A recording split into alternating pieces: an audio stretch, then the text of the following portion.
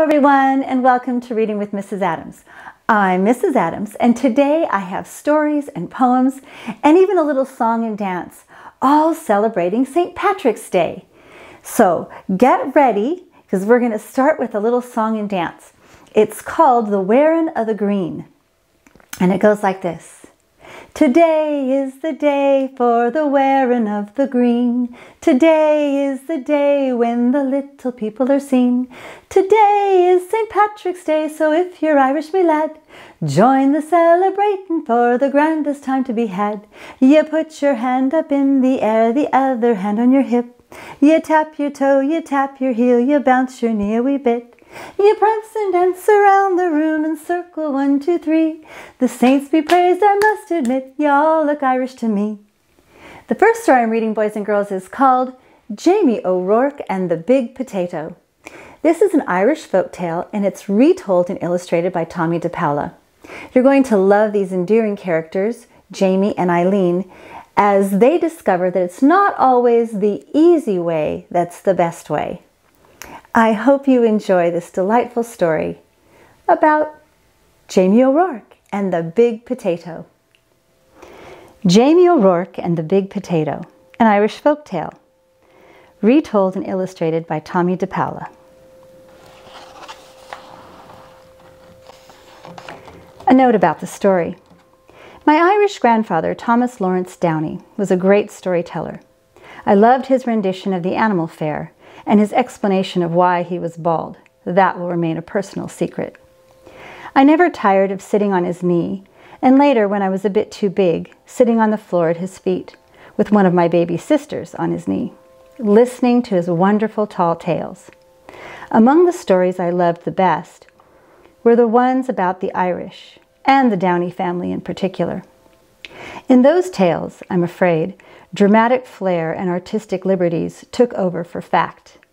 But as any good storyteller knows, to embellish is to make the tale interesting, especially to a young Tomie. When I read the short tale that inspired Jamie O'Rourke and the Big Potato, I swear I could hear my grandfather, Tommy Downey, whispering in my ear, Jamie O'Rourke was the laziest man. Now I hope that the next generation sitting on someone's knees or at someone's feet will hear the words just as I did.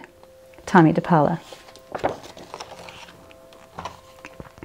Jamie O'Rourke and the Big Potato, an Irish folktale retold and illustrated by Tomie dePaola. Penguin Books for young readers. For my Irish buddy, John Sullivan. Jamie O'Rourke was the laziest man in all of Ireland. He would do anything to avoid working, especially if it had to do with growing potatoes.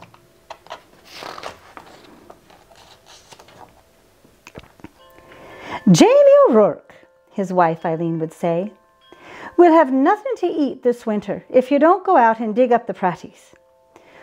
Oh, the saints preserve us, Jamie would whine. Me back's as sore as can be. Sure as I'm telling you, wife. You'll have to dig them up yourself. I'll break in two if I do so much as get up out of this bed. So Eileen, who had done all the planting and watering, weeding anyhow, would go out to the tiny garden and dig up the smallest potatoes in Ireland, all because Jamie was too lazy to dig a larger garden and had no money to buy good potato seed.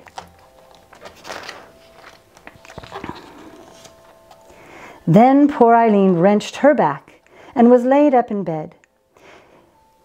Saint Bridget and the Virgin Mary herself must have smiled on Eileen O'Rourke, the village women said. Why, it's the first rest she's had since she married Jamie O'Rourke. With Eileen in bed, Jamie began to worry. No Eileen to dig meant no praties all winter, and no praties meant no food. Oh, poor me, wailed Jamie. I'll starve to death. I'd best go to church and confess to Father O'Malley. There's no telling how soon old death will be knocking on me door. So even though it was midnight, Jamie set out for the church. He was about halfway down the hill when he heard singing and a tap, tap, tapping sound.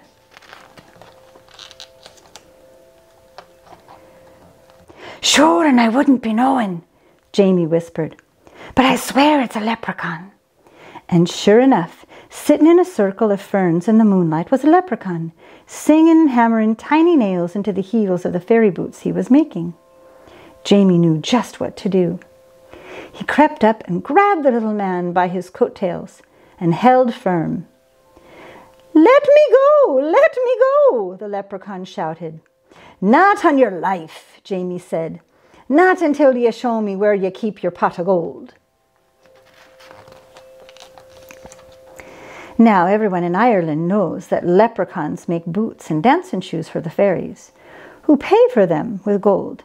And everyone knows that if you catch a leprechaun, he'll pay for his freedom with his pot of gold. But this leprechaun was cleverer than most. "Oh, please, mortal man," he pleaded. "I'm just starting out making fairy shoes, and I only have 1 or 2 pieces of gold in my pot. Won't you take a wish instead?" "Why, what would I wish for?" Jamie asked. "Me, who's about to die of starvation because my wife is sick in bed and can't dig the praties for the winter. And they're such puny praties anyhow." "Well," said the leprechaun, reaching into his pocket, "you could wish for the biggest pratie in the world. It would last all winter, and you wouldn't have to do anything more than plant this seed, water it, and wait." That sounded wonderful to Jamie. "Done!" he shouted. And as the leprechaun dropped the seed into Jamie's hand, Jamie let go of his coattails, and off the leprechaun scampered. When Eileen heard what he had done, she was furious. "Jamie O'Rourke, you're not only the laziest man in Ireland, but a fool as well, giving up a pot of gold for a pratie seed." "Well, I'm going to plant this seed and water it, and you'll see," Jamie said, and out he went. And faith, Eileen did see. In no time at all, the biggest, finest potato plant had sprouted out of the ground, followed by the potato itself. It was so big it pushed up not only all the dirt in the garden, but the garden shed and the corner of the cottage as well. "Well, surely now it's ready to dig," Jamie said proudly.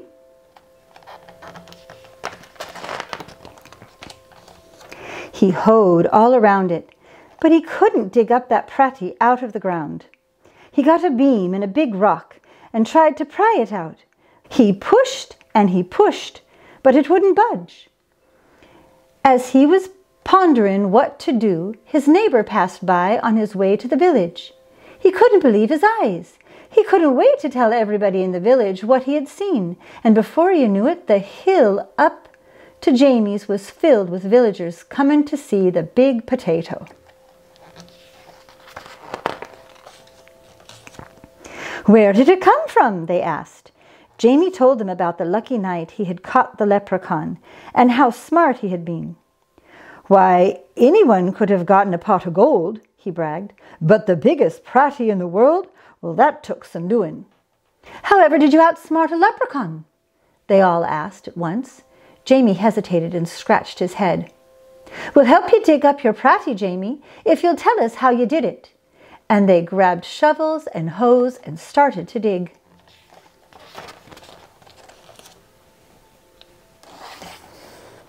They dug and they dug and they pushed and they shoved until the potato flew up out of its hole. It rolled down the hill faster and faster until it reached the bottom, where it bounced up high and came to a stop, wedged between the stone walls on either side of the road. What to do now? "That pratie is so big that no one, no cart, nothing, can get by it," the constable complained to Father O'Malley. "How's a body to get in or out of the village?" "What shall we do?" the villagers wailed. Then they all looked at Jamie and said, "It's your pratie. You'll have to move it out of our way." "Well," Eileen spoke up, "there's more than enough pratie for everyone. Why don't you all take some?" So the villagers sawed and chopped and carted off huge pieces of potato, while Jamie sat on the stone wall and watched.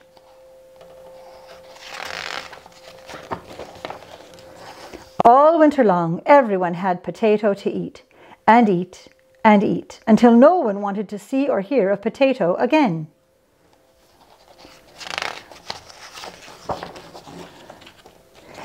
In the spring, Jamie said, "I saved a potato eye for a seed, and it's just about time to plant it." "Oh, no," the villagers all cried. "If you promise not to plant it, Jamie, we'll promise before St. Patrick and all the saints to see that you and Eileen always have plenty to cook and eat. We don't want another giant pratie around here." Jamie smiled and agreed. What a perfect life for a lazy man. "And so you see, darling Eileen," Jamie told her, "I wasn't such a fool with that leprechaun after all." And Eileen had to admit that Jamie O'Rourke was right. And that is the end of Jamie O'Rourke and the Big Potato, an Irish folk tale, retold and illustrated by Tomie dePaola. The first poem I'm reading is called Leprechaun, Leprechaun. Leprechaun, leprechaun, where is your pot of gold? Is it hidden in the meadow where the green shamrocks grow?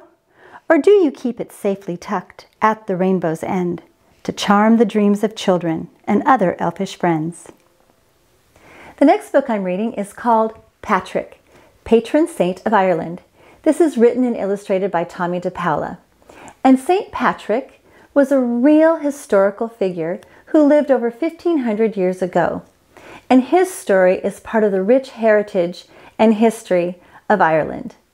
Included in this book are a few legends about St. Patrick, which may or may not be true. But I think you're going to enjoy Patrick, Patron Saint of Ireland. Patrick, Patron Saint of Ireland by Tomie dePaola.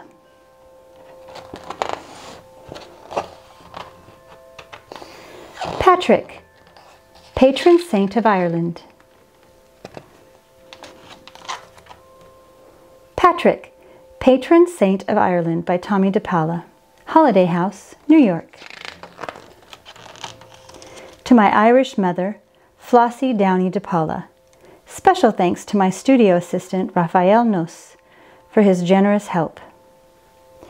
Many years ago, during the time of the Christian Roman Empire, there lived a boy named Patrick. He lived with his noble family in Britain, near the Irish Sea. One night, fierce Irishmen from the island across the water came in their boats and raided the farms on the British mainland. They captured many people, Patrick among them. They took him back to Ireland and sold him as a slave to a man named Miliuk. "Now that I own you," said Miliuk, "I will take you to Mount Slemish, where you shall watch my sheep." For 6 years in the strange and pagan land, Patrick, who was used to warm clothes, good food, and a nice house, was a shepherd, and he was very lonely. All he could do was pray to God over and over and over again, 100 times during the day, 100 times during the night, and he felt the love of God in his heart.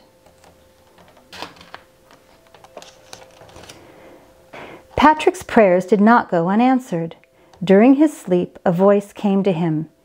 "It is a good thing that you fast and pray, for soon you will go to your own country.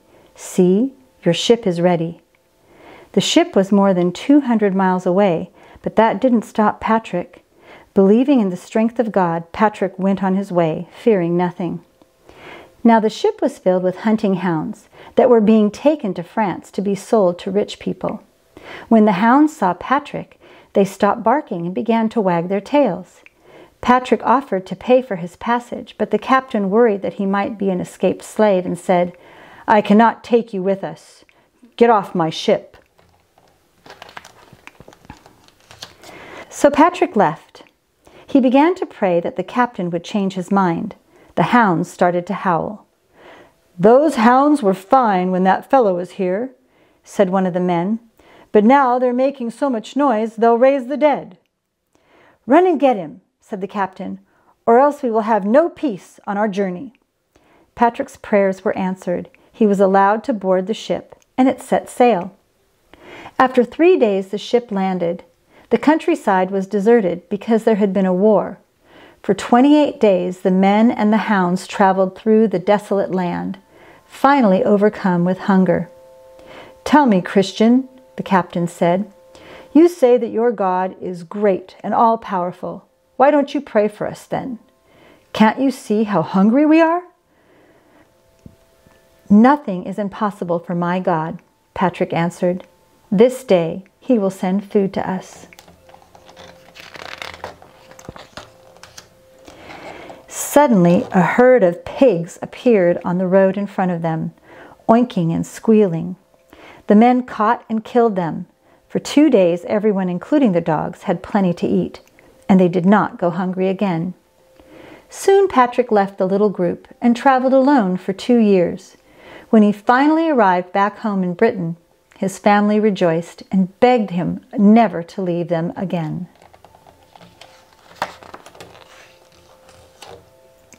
Once more, Patrick had a dream. This time, a man named Victoricus appeared to him.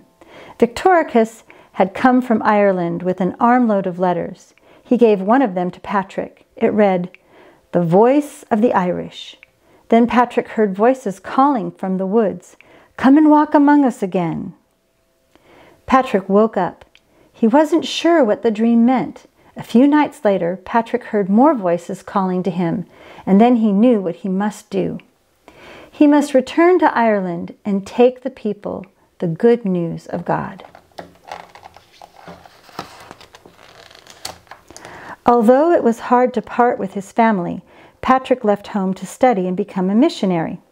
Finally, he was ready to sail for Ireland and take the word of God to the Irish people. He sold his worldly goods, bought all he needed for his work, and hired a boat. A huge crowd went along to help him. Priests, bakers, chariot drivers, all kinds of people. Patrick was now a bishop, and the work that God had planned for him was about to begin. Shortly after the ship landed in Ireland, Patrick met a chieftain who was a good and kind man. The chieftain's name was deShute, and he listened to Patrick talk of his love of God. He believed everything that Patrick told him and asked Patrick to baptize him into the new faith. deShute gave Patrick the barn that became the first church in Ireland.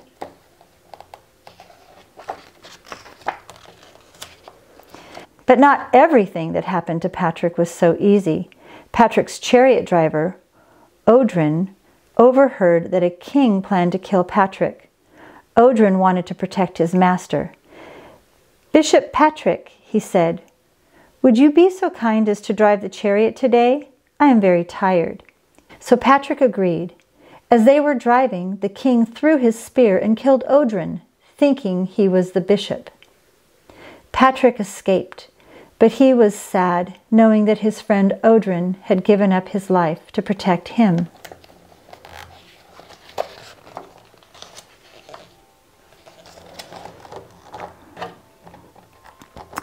Patrick faced many other dangers too. In fact, he came close to losing his life 12 times, but that didn't stop him. Through the years, he traveled many, many miles and baptized thousands of people.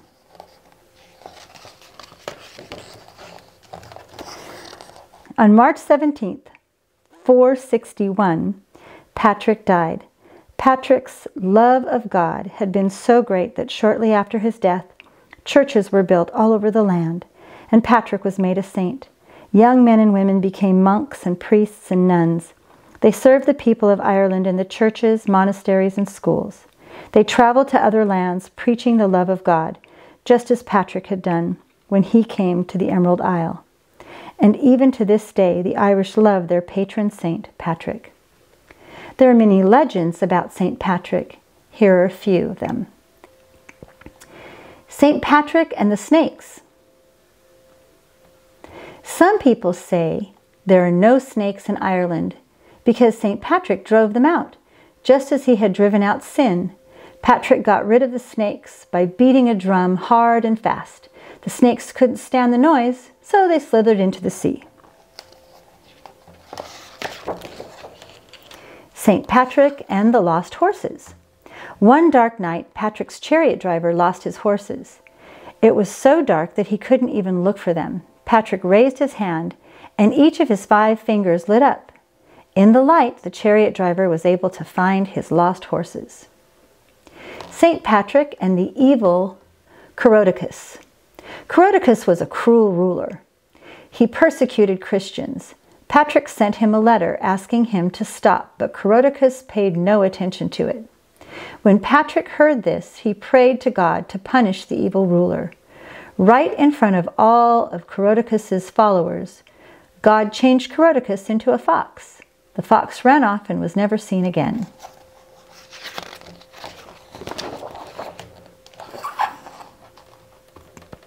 St. Patrick and the altar stone. St. Patrick was returning to Ireland from a visit to Rome. He had a large altar stone with him. The captain of the ship that was to take Patrick on the last leg of the journey refused to take the stone on board. "There's no room," he said, "and besides, that stone is too heavy." Patrick got angry at the captain. He picked up the stone and threw it behind the boat. The stone floated, and Patrick sat on it, riding the stone all the way home in the wake of the ship. St. Patrick and the Shamrock. When St. Patrick was preaching about the Holy Trinity, the people could not understand that there was one God in 3 divine persons, the Father, the Son, and the Holy Spirit. Patrick looked down, and growing at his feet was a shamrock. He picked it and held it up, showing that there was one stem but 3 leaves. The people understood the Holy Trinity at once. And that is the end of Patrick, Patron Saint of Ireland, written and illustrated by Tomie dePaola. The next poem is filled with fantasy. It's called Wee Little Patrick. Wee little Patrick. Patrick is a leprechaun. He has a sack of gold. He hides it in a special place between 2 stumps, I'm told. I think I once saw Patrick out in the woods at play. He smiled and laughed and winked his eye, and then he ran away. The third and final story I'm reading today, boys and girls, is called Clever Tom and the Leprechaun. It's an Irish folk tale that's been retold and illustrated by Linda Shute. It's part of the rich folklore of Ireland, and I know you're going to enjoy Clever Tom and the Leprechaun. Clever Tom and the Leprechaun by Linda Shute.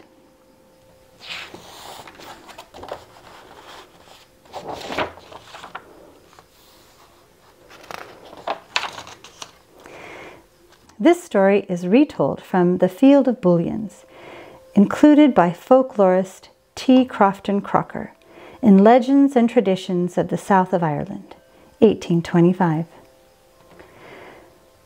An old Irish story, Clever Tom and the Leprechaun, retold and illustrated by Linda Shute, Scholastic Incorporated. To Libby Thompson with love, Clever Tom and the Leprechaun. One fine day, on Lady Day in the harvest, Tom Fitzpatrick took a ramble down the lane. Click, clack, click, clack, he heard through the hedge. So Tom tiptoed closer to take a look. The clacking sound stopped when Tom peeped through the bushes, and in the shadow, what did he see?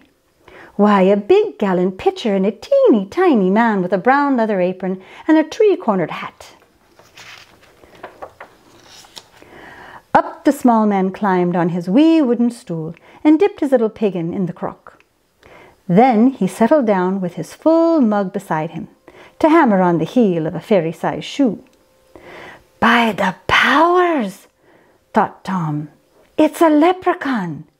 If I catch him and scare him, he'll give me his gold. Since I'm a clever fellow, that should be simple. Before the sun sets, I'll have my fortune made.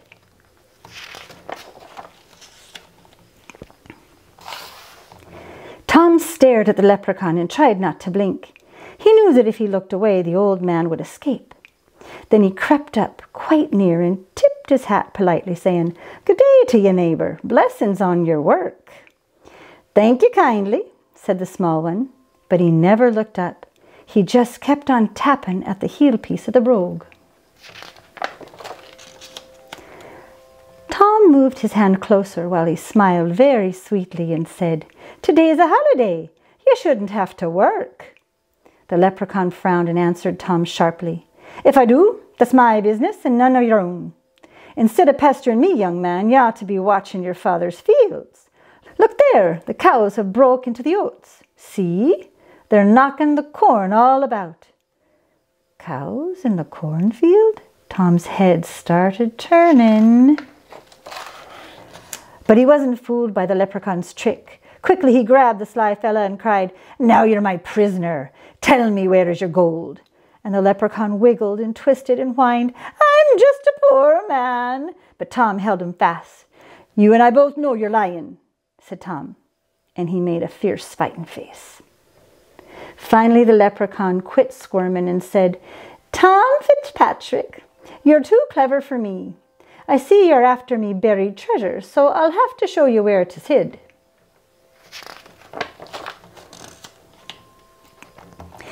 With his eye on the bitty man locked in his fist, Tom followed where the leprechaun led him. He traipsed over a hill and under some hedges, and through a ditch and across the peat bog. At last, just when Tom feared he'd been hoodwinked, he found himself in a great field of weeds. "Dig there," said the leprechaun, pointing to a bush. "Deep under that bullion is where I put my gold." "Thunderation," said Tom. "I need to fetch my spade. But when I return, I'll be lost. There are 40 acres of bullions here, and each plant looks just like the other."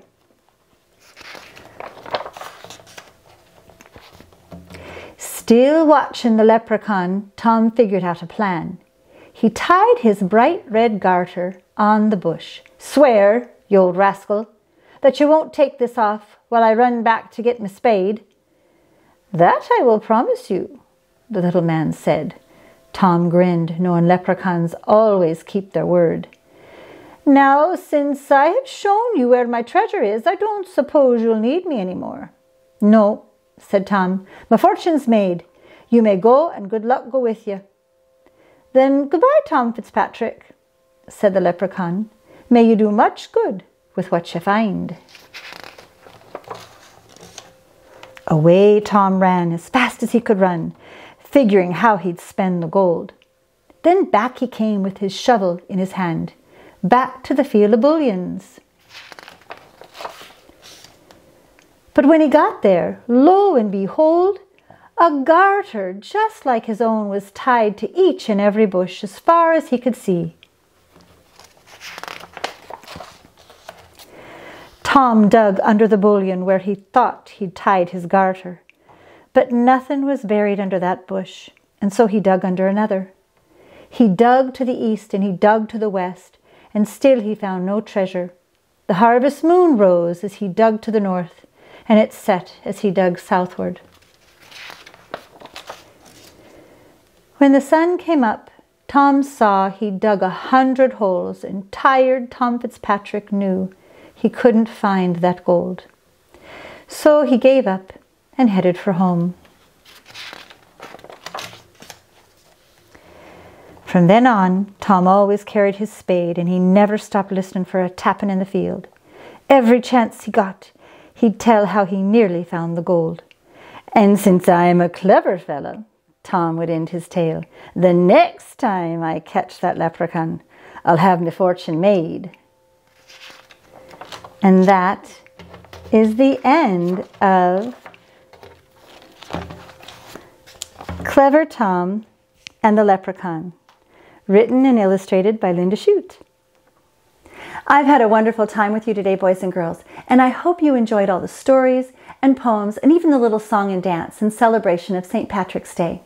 If you haven't yet subscribed to this channel, you can do so. Just tap the word subscribe right there, and that way you'll be sure to get all the latest videos with stories and poems from Reading with Mrs. Adams.